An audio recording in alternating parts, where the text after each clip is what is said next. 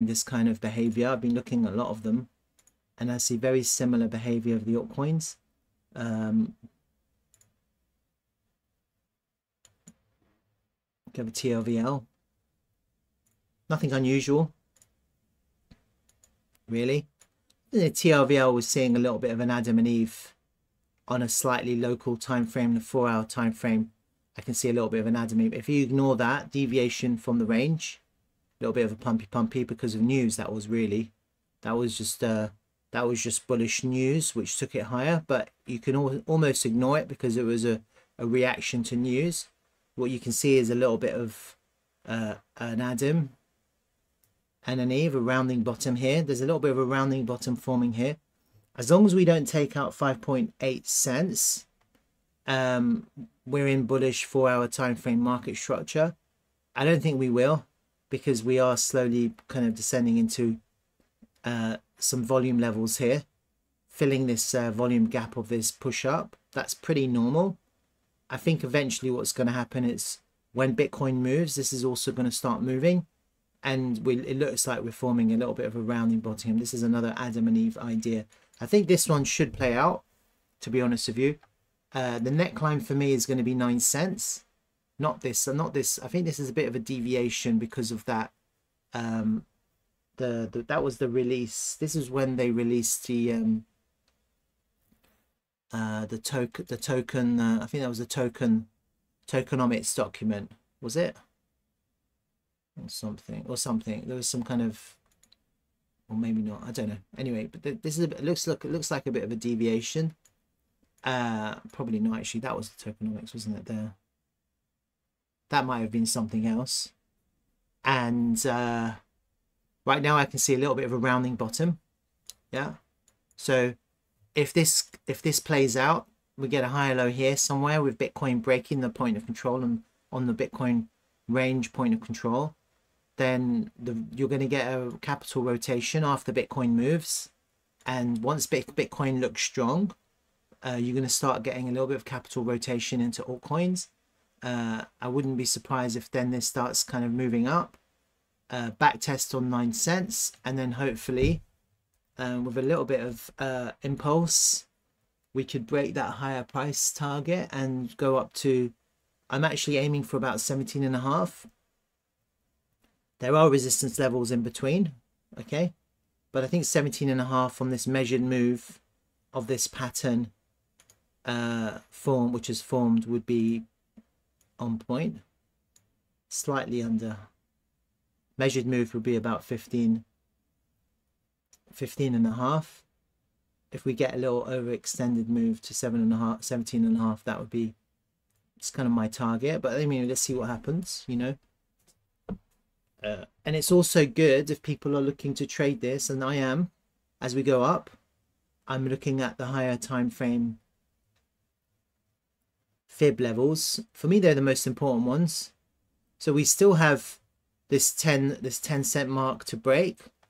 I don't see why we don't. I mean, you never know. No one knows. No one can predict the future, as I always say. But I don't see, if Bitcoin shows strength and we start getting an impulse this time round, you know, I don't see why we don't break it. We might have to back test 9 cents to do it. I don't know. We need to break it, and then we need to head to the next level. Really, that's what I want to see. And that would, in my mind, that would complete this extension of this pattern, and then maybe we'll get another pullback that would probably coincide with Bitcoin, and then maybe we can start attacking higher prices. Okay, everything is as the two with Bitcoin. Eventually what's going to happen is that Bitcoin will break the all-time high, yeah, its own all-time high, and will start rallying like crazy. Altcoins will follow, yeah, they will follow. And so naturally the best time to buy altcoins is when Bitcoin is pulling back. As you can see, we had a little bit of a bit of selling here, yeah, but you got this kind of increase. This volume is quite high, and the price is being absorbed. Again, I'm seeing bullish absorption, yeah, and this is what people don't understand.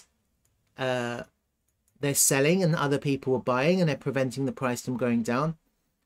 my favorite indicator is the CCI. I can see here the CCI has gone from positive 100 down to minus 200. That's minus 200 is extremely oversold, and you can see the bullish divergences here. Higher lows, lower lows here. If there was no absorption, the price would have been down here by now to follow. The price action would have to follow the CCI. So people are selling with volume and it's being absorbed. I've been buying, you know, like I've been buying this dip because we're into bullish market. I don't know who's selling because it makes no sense. Yeah, people don't have no clue what they're doing. They're selling, but actually they're selling to a bullish market structure of people buying, and then their price is getting absorbed. It's the same with Bitcoin, but actually it's a lot easier to see with this. You know, you can see the volume, you can see the price is struggling to come down.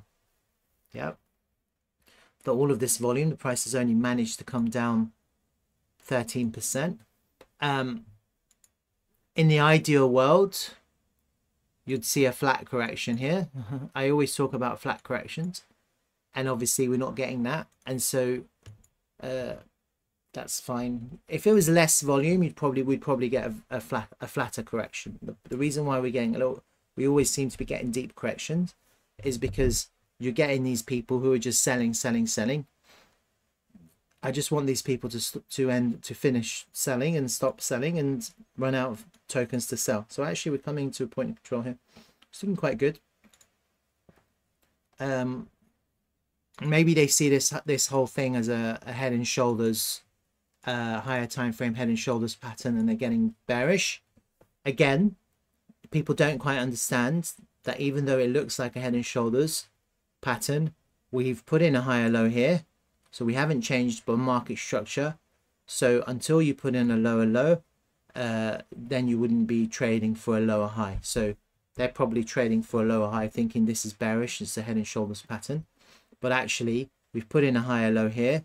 We've changed 4-hour time frame market structure, and they're incorrectly selling because they're feeling bearish because they see this pattern. This actually helps us because what ends up happening is they're selling thinking this is a bearish idea, which it isn't, because we haven't put in a lower low here. And so if we put in a lower low here, then you'd be selling into the lower high. We haven't put in a lower low. There's no lower high here. This is just consolidation within the range. And actually what's happened is they're selling. Eventually their selling will stop, and then you're going to get an impulse, and maybe they'll end up buying back. Maybe they won't, but it'll be quite impulsive to the upside because there'll be no more sellers. You're kind of running out of selling. Yeah, the sellers will eventually become exhausted, and then you'll start having buying again. Buying is going to happen in sync with Bitcoin. So that's TRVL. Any questions on that?